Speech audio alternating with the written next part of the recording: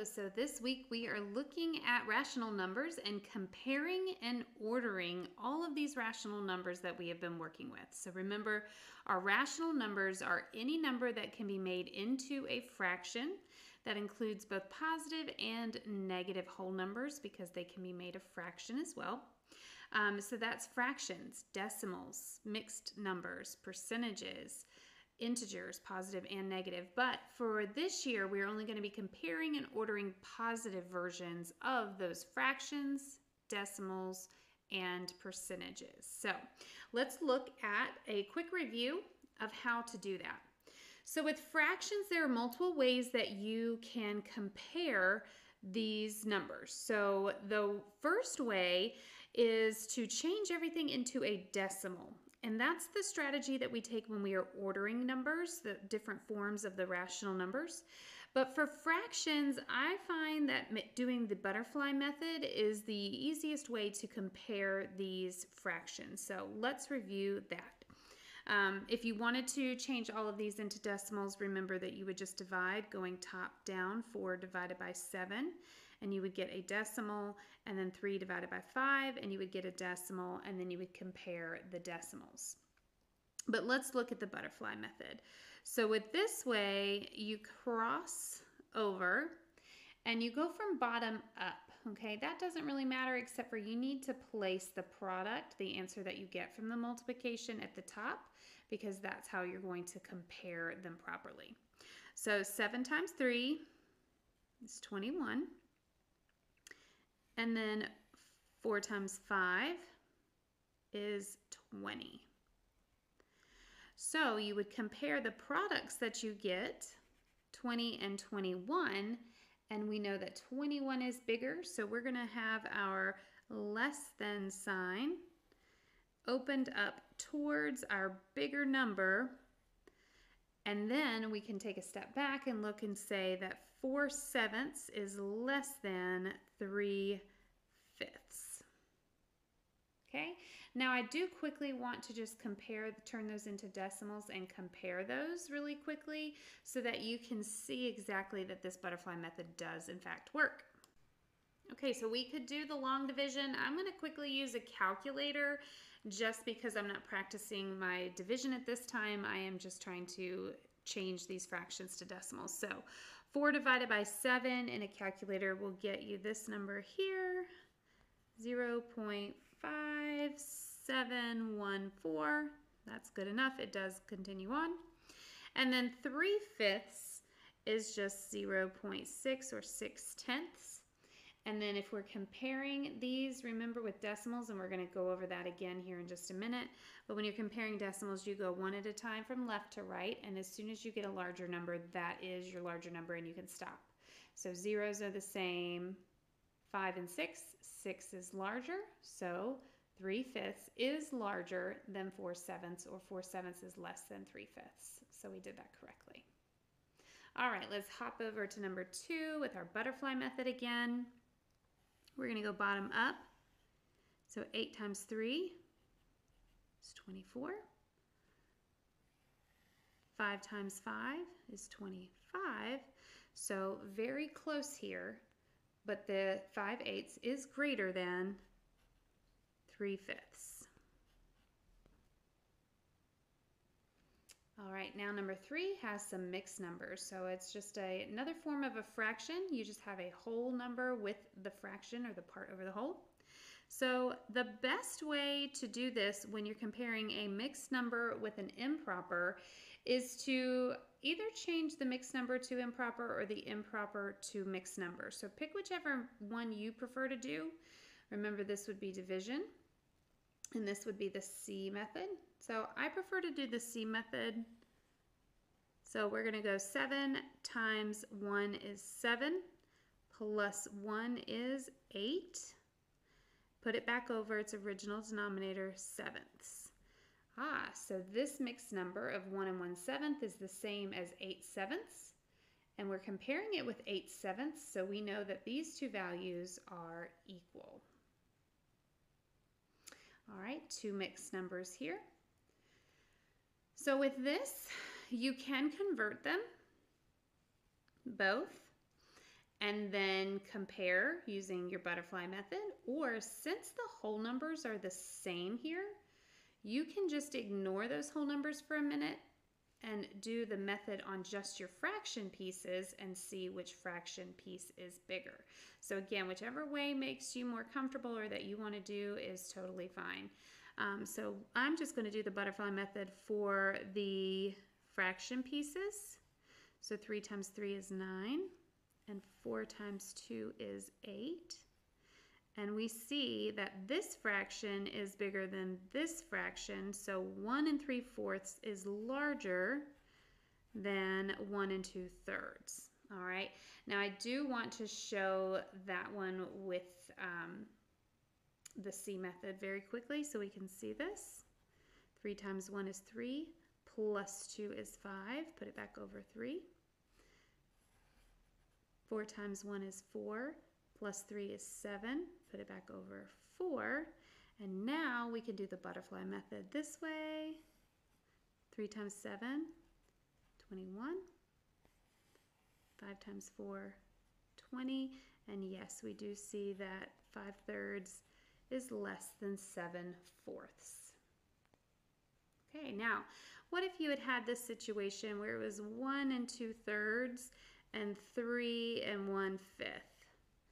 Now, if we're comparing just the whole numbers here, obviously 3 is larger than 1, so we wouldn't even have to look at our fraction portions because the whole numbers makes this a less than statement.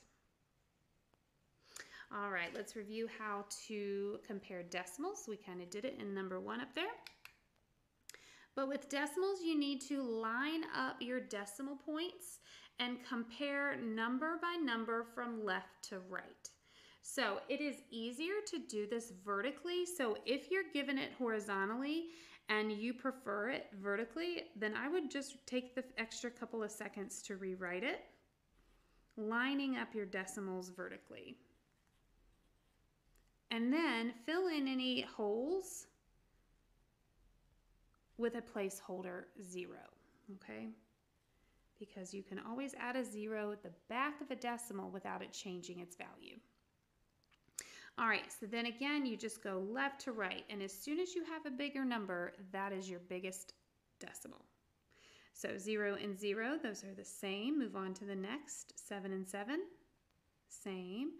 2 and 3, well, 3 is bigger. Therefore, this is the larger decimal. Okay, let's look at number 6. All right, you could do this horizontally just by using your fingers, or you can line it up vertically. So with fingers, 0 and 0 are the same, same, 2 and 1. 2 is bigger. Therefore, this decimal is larger than this. So even though there are more numbers, this looks like it's bigger. We are going into more place values. You can't judge off of that. You have to go number by number, because I could make this, and I'm going to line it up vertically to show you this point. I can make this have the same number of place values just by adding zeros to the back, because remember, that does not change its value. So now we have the same number of numbers, and we're going to compare 2 is bigger than 1. So that would be our larger decimal. Okay, so what if we're asked to compare different forms of rational numbers? So we're given percents and decimals to compare, or fractions and decimals to compare, or fractions and percents. Remember that our rational numbers can take these 3 different forms, either fraction, decimal, or percentage. They all have the same value, they just have different forms. So if they are the same, you can convert them very easily, and that is exactly what you do if you're given rational numbers in different forms and asked to compare them. Make them have the same form, and it doesn't matter which form it is when you're comparing. So if you're looking at this and you're like, well, that's easy to take this percentage and make it a decimal, then great. Or if you look at this decimal and you say, oh, that's easy to make that a percentage, whichever, just make them have the same form. So I'll show it both ways, but you would only need to choose one. So if I were to make 20% a decimal, remember we would take the decimal from the back and move it 2 places for the 100% 2 places over, and that would be 0.2 or 20 if you wanted to write that. All right, so now we have a decimal that we can use to compare with this decimal.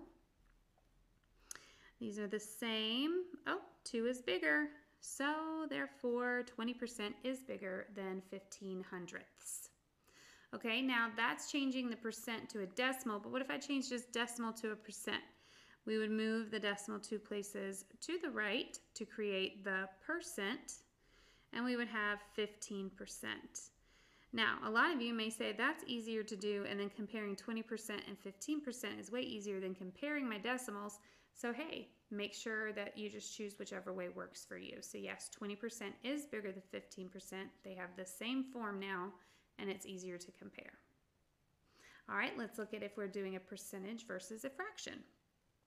So for this one, you can either make this a fraction by putting it over 100 per 100, 25 over 100, or 7 over 25, and then you could do your cross butterfly effect here, but you're going to be dealing with some pretty large numbers. Okay, you could also take this fraction and reduce it. That would be 1/4 versus 7/25, and then it may be a lot easier to do the butterfly method there. Or you could have changed both of these to decimals and compared the decimals. There's just lots of ways to do that. So I'm going to use my reduced fraction here that I created, and I'm going to do my butterfly method. So we have 28 and 25. So we see that 7/25 is going to be larger than 25%. I'm also going to show you changing them both into decimal form, because this, if you're not strong with simplifying yet, may feel overwhelming. All right, so I'm going to take my 25% and make it a decimal. I'm going to come over here and make it a decimal by moving it 2 places to the left. So I have 0.25. And I'm also going to change my 7/25 into a decimal by dividing 7 divided by 25. Okay, and 7 divided by 25 is 0.28. So we see that 2 and 2 are the same, 5 and 8. 8 is larger, therefore 7/25 is larger than 25%. So either way works. Okay, now we have one that goes over 100%, therefore we're going to have a mixed number comparison. So far we're starting off good with an equal-ish kind of comparison. So let's see exactly how close they are. All right, so for this, I'm going to change this one to a decimal and maybe this one into a decimal. Yeah, let's do that. Okay, so this I would move 2 places and I get 1.30, which it makes sense. If I'm over 100%, I'm going to have a mixed decimal here with a whole number and some parts. And then for this one, I have a whole number of 1, and then the part over the whole will become the decimal. And I'm going to do in my calculator 6 divided by 7. And I get 0.857, and it's a very long number that does not terminate. So I'm just going to use the first 2, 0.85. Okay. Excuse me, that would round up to 0.6. And then we compare. 1 and 1 are the same. 3 and 8. Ooh, 8 is bigger. So therefore, our mixed number of 1 6/7 is larger than 130%, or 130% is less than 1 6/7. All right, and last concept to go over is ordering. And these directions, remember that's the most important part, is telling us to order from least to greatest. So from least to greatest, we're going to want to find the smallest and then work our way up to the largest. When you're ordering, the best thing that you can do is change them all to decimals.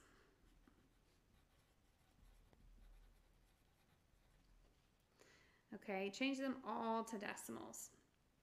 So the first one's a fraction, so to change that fraction to a decimal, we're going to divide, and we're going to do 8 divided by 25, and we get 0.32. This one is already a decimal, so I'm just going to drop it down. And then 38%, we would just move it 2 places to the left, the decimal there, and we get 0.38. All right, so now I'm going to compare them. Zeros are the same, 3, 4, and 3. So again, we're looking for our smallest first. So it's between these two. So which is smallest, 2 or 8? Ooh, this is smallest. So this one is going to be our first number that we list because it's our least number.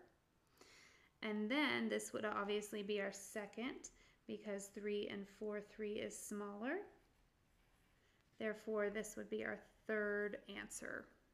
Okay, now remember, you can't just list that as your final answer. You need to put it back in its original form because they asked you to order these numbers, not these, and they don't want to see your ordering. They want to see these numbers in order from least to greatest, so we have to take the next step of rewriting how they originally started in least to greatest form. So that was least, that one's the second smallest, and our largest is 0.41. And that would be our final answer.